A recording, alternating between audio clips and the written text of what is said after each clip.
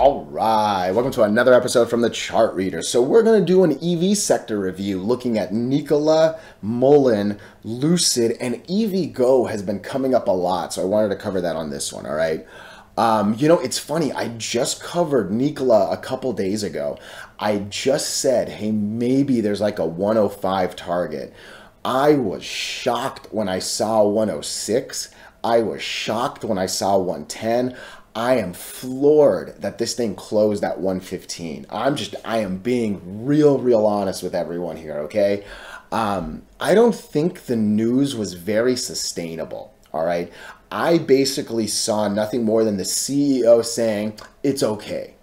I will give you more of my thoughts about that shortly, but straight up, like, some rich dude telling me it's okay means very little to me because I know, end of the day, he's still rich and I'm trying to be rich, right? So, when a CEO says don't worry, it's not the same thing as a regular person saying don't worry, just my 2 cents, all right?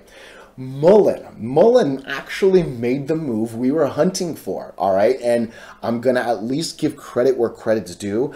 I'm still going to give caution where caution is needed, all right? But yeah, MULN did the job. It literally did what we talked about the last couple of videos. So I actually do hope that you made some money on that, all right? Lucid, truth be told, I have no idea what the chart looks like, so we'll do that live together. That was a viewer request. And then EZGO. EZGO has been something I've been talking about a decent amount, more than I actually expected. I'm looking forward to making the video on that one too. So before I go any further and give you more of my thoughts and opinions though, what are we going to do? Same thing we always do, right? We'll take a look at the daily and the weekly to see how these things are setting up short term. We have our 5 moving averages. There are horizontal support and resistance lines that I do draw manually myself. And then when we are done up here, we'll use the MACD, RSI, and volume as our lower indicators. Hey, really quickly, if you can please subscribe to the channel, share this video online with your friends, comment good or bad. Look, anything you can do helps me so much with these YouTube algorithms, especially if you can actually share this video with your friends. I am not the best at doing that, all right? And then as always, I have the links to the Discord groups in the YouTube comments. Otherwise, let's get going. Look, Nikola. I say this often, and it's what really made me believe there was a shot on the last time I covered it, all right? You fall away from the 8, you go to the 8. You fall away from the 8, you go to the 8. You fall away from the 8, maybe you go to the 8. And that's really what I was hunting for, all right? I actually gave 105. I think it was from this candle right here. All right. That's where I got my number from. And yeah, like I said, when it broke 105, I was surprised. When it hit 110, I was surprised. Closing at 115, my goodness, that really did. I mean, I wasn't expecting it, all right?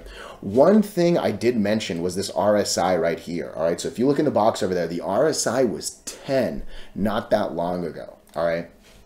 What the RSI basically does, it tells you if it's something is overbought and needs to cool down, or if it's oversold and probably is going to recover a little bit. All right. One thing I normally talk about are healthy cool downs, right? When something, and look, you can see there's moments of it happening here. When something is as high of an RSI as 83, it needs to come back down to the realities of normal, down to something like 45, so that it could go back up and rip, right? Like that is what I call a healthy cool down. It happens on the moving averages. It happens on the RSI. The opposite happens as a stock is falling, all right? Your RSI goes super low, a 9 right here, needs to come back up to a 23 for it to go back down all the way to a 10 before it comes back up. And now it needs to decide what it's going to do. Are you just resetting to come back down, or are you legit trying to make a move up? All right, if that right there didn't make sense, please throw some questions in the comments, because that's an important little nugget to put in your back pocket. All right. That said, to me, there are 2 things that matter, and it basically is the 8 moving average, and it's actually the 100. You know, it's normally the 20, but I think the 20 and the 100 are close enough that there are 2 things that are going to happen in my eyes. Either we're going to break the 100 and work our way up to this, or we're going to lose the 8. I think it's either 137 or right back down to basically $1. Where is this after hours? I honestly don't know. It's going up. Nice. Interesting. You know I don't care that much about after. Yesterday, I saw NVOS going up, up, up during after hours. I called 36 cents and we hit 36 cents. So I'm telling you, post-market is the easiest way to get faked out. I was a little excited that it's going up because, yeah, I'm generally an optimistic person. I like seeing up, right? But I, for real, am very, very, I don't know. I sincerely am not sure if it's going to come up to 135 or down to $1. I sincerely believe it's doing one of the two. I do. So MACD doesn't look bad. It's obviously negative, but it looks like it might be trying to curve. This doesn't look bad. Obviously, today was good volume and relatively consistent. Sorry, I wanted to do it on this one. Relatively consistent of an up on the last one. Like, there's actually not bad, not bad, not bad here. What I see is a 20 moving average going down. What I see is an 8 moving average going down. I don't see big news today that was just like sustainable or juicy. I think I have to lean towards this dollar number. That said, again, you know, I always say it. Let me know if you disagree. Today at the minimum was really important because we didn't look green, green, green, green, green could have been a hard red, red, red, red, red. All right. So today was important. But again, today might have just been a simple reset to get us up to 46 to like completely lose this on the next down, right? So it's literally, there's a shot at like 180 and then there's a shot at 64. And it's all going to be determined by if we come to $1 or if we come to $1.30. $1.35. All right. I hope that made sense. Let me know your thoughts. I don't think there's too much to talk about in the weekly. At the minimum, this is not a good weekly. This weekly is telling me it's going to be really hard to get over 144. I'm still like, I see more bad on the weekly. That's making me, again, I don't think this is holding. I think this is coming down to $1. Let me know if you disagree, as always. You know what I mean? But yeah, I am not a believer right here. All right. Let's talk about MULN. Let's talk about MULN and look at what MULN did. All right. The first thing I want to say is something positive. All right. Because, yeah, it's really easy to say what I'm about to say shortly after. Because, like I said, there's still caution to be made here. But MULN made some good money. All right. And MULN, knock on, you know, none of my videos are financial advice, right? But there was a nice percentage made here that, again, I hope you were ready for. The thing that we talked about was, look, we struggle with the 8. We struggle with the 8. We struggle with the 8. But every now and then, we go from the 8 to the 20. Every now and then, we go from the 8 to the 20. We go from the 8 to the 20. The goal was, take me from the 8 to the 20. All right. Today was a double-digit day. This one I know was a double-digit day. Like there was money here. There was double-digit gains to be made on MULN, and I hope you hit them. All right. First and foremost, for sure. What I have to say this though. All right. We at some point were gonna close. Like I care less about the fact that we got over this like 60 number. Right. What I really thought was gonna happen. All right. It was about 10 a.m. I think I even put a comment here. MULN 0.6. Damn, I didn't. I think I did, but whatever. Either way. I wanted this thing to close so much higher on the 20. Because look, we are physically over the line. For sure we are. And this is a good candle. This is a candle that started down here. It opens at 52. It goes all the way up to 57. Most people made at least 10% on this day. All right, that's a good candle. The last candles that were really on the 20, this is a bad one. This is one that opens up here at 255, closes down here at 198, right? Last time, this right here opens up here, closes down here, open. Like this is the first good green candle to beat the 20. I wish it was just a little bit stronger. That's actually for real. That said, this makes me believe just a little bit more than I normally probably would that we might go to here. All right, what are you doing after hours? I actually don't know. You're going up a little bit, not too shabby.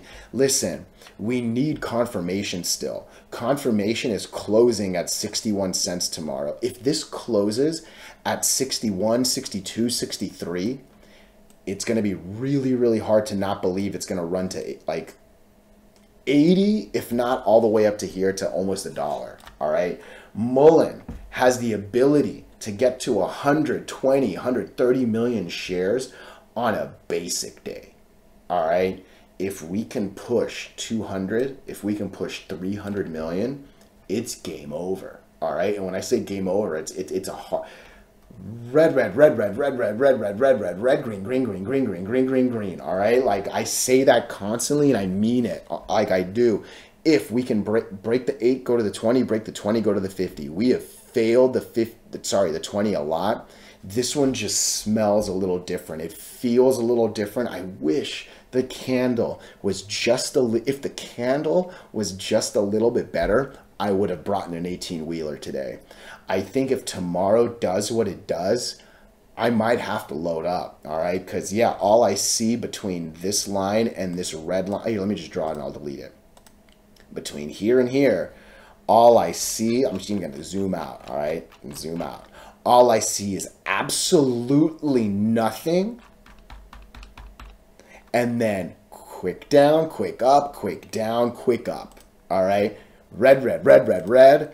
Green, green, green, green, green, red, red, red, red, red, hopefully green, green, green, green, green, right? So MULN, listen, I know it's really easy to make fun of this stock. I know it's really easy to bash this stock. I know it's really easy to hate on this stock. It's also really easy to make good money on this stock when the stock wants to go up, because this thing goes up parabolically, silly. All right, so well worth your attention. It's obviously been on my radar the last few days, right? So, yeah, let me know your thoughts and opinions. Otherwise, yeah, this one's interesting. Again, it's going to be a little bit hard to get over, what is this number? 74, all right? One of the numbers I threw out on the daily was right here at 80.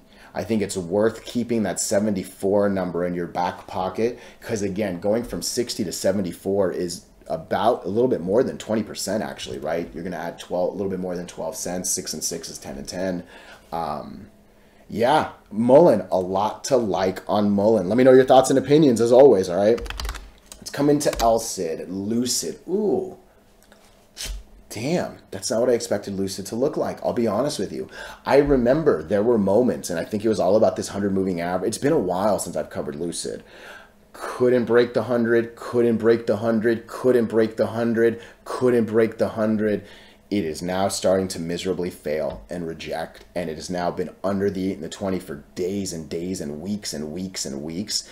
It's been under all 5 moving averages for at least this many days, a bunch right here as well. There's a lot to not like on Lucid. Lucid at one point was pushing an average of 54 million shares. Right now, we're starting to work our way down. We're only at 40. We've already given up, what, 15% from 55?